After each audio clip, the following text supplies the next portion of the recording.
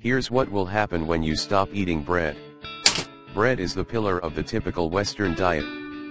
It's served with almost every meal, in every restaurant and in every household.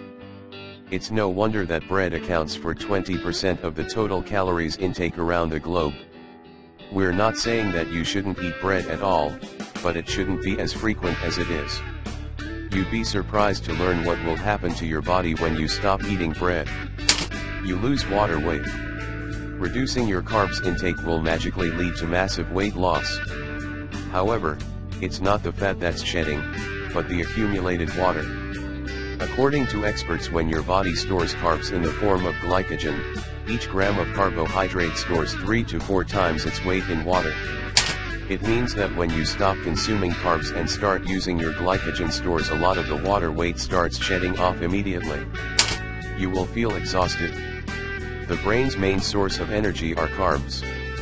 That's why when you stop consuming them, your brain starts running on fumes, especially as glycogen stores get low and become depleted. As time passes by, and your body uses up all that glycogen, it starts breaking down fat and runs off of little carbon fragments called ketones. Once this starts, you could experience bad breath, dry mouth, tiredness, weakness, dizziness, insomnia, nausea, and brain fog. In other words, you feel like you've gotten under the weather. After a while your body will get used to this change and you'll stop feeling this way, but still ketones will never become the preferred fuel of choice. Digestion problems. According to a recent study, whole grains intake is a major player in how much fiber you get. Furthermore, the study revealed that 92% of US adults aren't getting nearly as much of these grains as they should. Fibers play a major role in stabilizing blood sugar levels, reducing the risk of obesity and chronic diseases. It also keeps your bathroom habits regular. Anxiety. The feeling of anxiety is something that happens once you eliminate carbs from your diet, because carbs increase the brain's levels of the feel-good neurotransmitter serotonin.